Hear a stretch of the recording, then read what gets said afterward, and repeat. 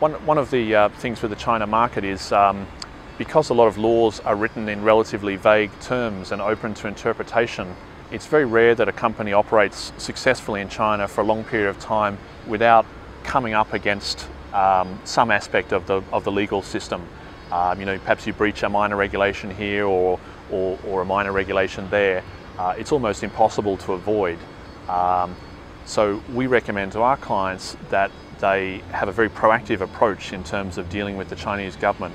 They need to be getting out and getting to know their local representatives from different government departments they deal with, perhaps the Ministry of Health or the Ministry of Industry and Commerce, so that they have a relationship in place with those people, so that once something does go wrong, they've got someone to go to who they already have a relationship with.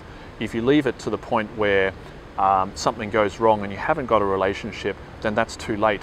It's too late to then start trying to build a relationship and trying to minimise the problems. In a Western market, you can be much less proactive in terms of government relations. It's okay just to wait until something goes wrong and then to go and talk to the government representative and start sorting things out.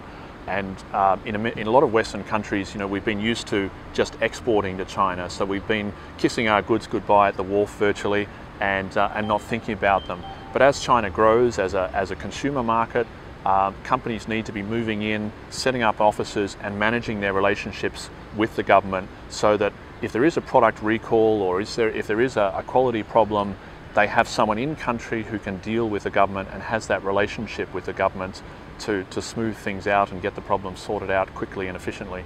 When you're just exporting to China, you're operating in your own cultural environment and under your own laws and regulations. When you start growing a business in China, the complexity level rises exponentially, because now you're operating in the Chinese language environment. You're now operating under Chinese law. You're following Chinese policy and where is that trending.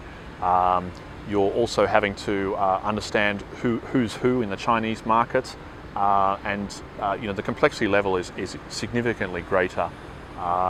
And you're also having to understand not just what the rules and regulations are, but what are the loopholes, what are the loudong, as the Chinese say, what are the gaps in the market, or what's the actual practice that's accepted by the government. It may be different from what the legal definition is. There may be another level that's accepted local practice, how much tax you might pay per month, or how you import goods may be a little bit different from what's set in the law. When a company expands its business into China and starts having a local presence, it's really important that they start learning how to operate almost like a Chinese company operates. Perhaps you still have some of your same home country ethics and standards, but there's a meeting of the standards, I guess, or a meeting of the practices where you need to be localizing to a certain extent, just to be competitive with Chinese, with large Chinese competitors.